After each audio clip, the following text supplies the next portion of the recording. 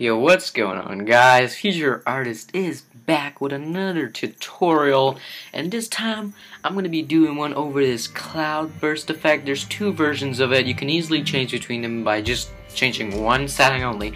Let me show you one version. Okay, so this is the first version. It's just a bunch of smoke and cloudy-ish effect that just pops out after he shoots. If you look, as you guys can see, right after he shoots, all that smoke comes out. Looks like a bunch of clouds or whatever. I call it the cloud burst. I don't know, smoke burst, whatever you want to call it. And there's another version I made which is a bit colorful, not really like darkish. I don't know. The only difference is just changing the blending mode. But yeah, guys, let's get right into the tutorial. And I've got the composition all set up. I made it 60 FPS. I grabbed this clip off of One Clip Contest. You can I'll probably link the one if you wanna have this exact clip, because I'll put this this project file in the description for you guys to download, just in case you're too lazy to make the effect and just wanna like copy and paste it to make it a preset or something. Alright, to start off, find the part where the guy shoots, and so not when he shoots, but like right when the scope comes out after he shoots, so right here. So what I did was just place a marker there. I duplicated the clip and placed a marker there, and then I put another marker right before like he scopes in, like a few frames before he scopes in, which is right around here. So I also put another marker there, and also put another marker like maybe like 2 seconds, like I did here. It's like only 1 second maybe, or like 2 seconds, depends on how long you want the effect to last. And so first thing you're gonna have to add is turbulent displace. And what I do for turbulent displace is first off put a keyframe a few frames before he starts to shoot, and I keyframe the amount and the size. I put the amount on like let's see, 4,444. Just something random like that. Big, it has to be a big number. Something so like the clip's all cut up into pieces. And I'll put the size in, so like maybe like 1,000. And what I also like to do is put the complexity at 10. And what I do next is go to the next keyframe, the next marker, and keyframe it with the settings being 222 on the amount and 111 on the size.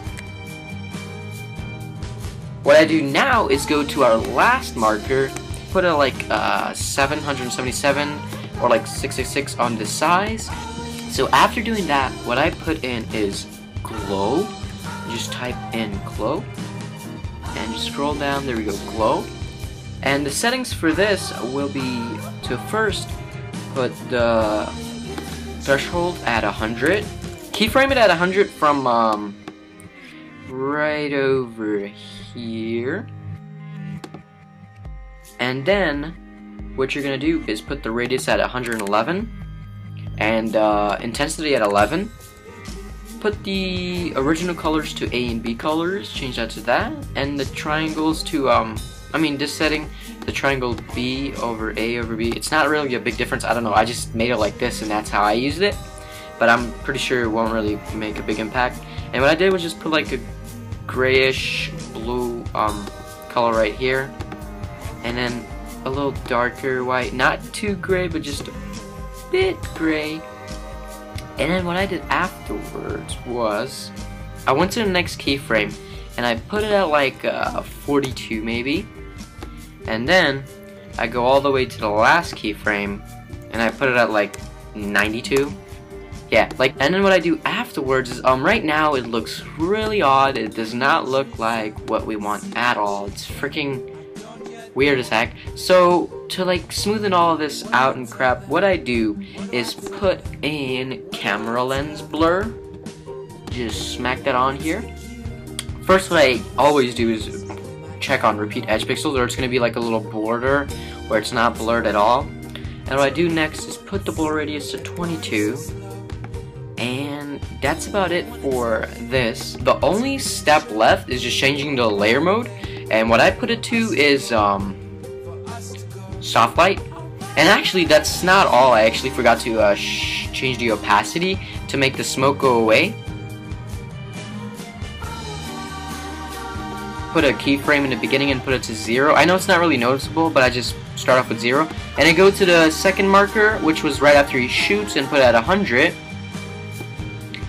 And then we go to the marker, the last marker, which was like almost a second afterwards, and put that to 100, keyframe that as well. And a few frames, maybe like half a second afterwards, put the opacity to 0 to make all the smoke disappear. And that's basically it, how to make the cloud burst effect.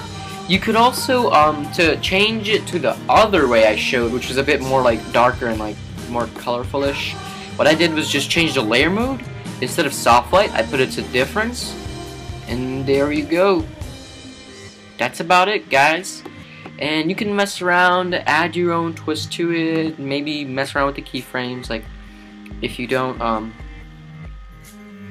want to use the specific length I used, you can make it like shorter burst, like a shorter time it takes to burst, or like longer, whatever.